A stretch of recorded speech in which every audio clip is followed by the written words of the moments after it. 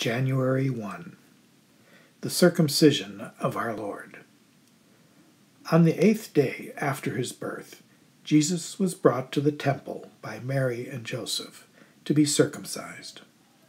Circumcision was a painful religious ceremony performed on Jewish boys 8 days after they were born.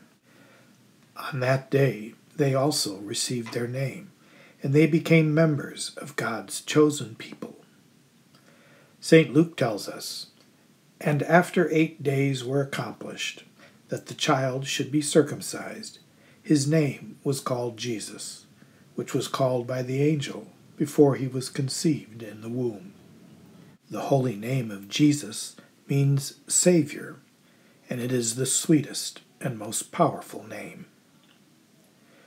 Mary was not bound to bring Jesus to the temple, but out of her great love and respect for the law of Moses, she did. Jesus shed the first drops of his blood for our salvation in his circumcision. In his great love for us, he came on this earth to save us from our sins and show us the way to heaven and happiness.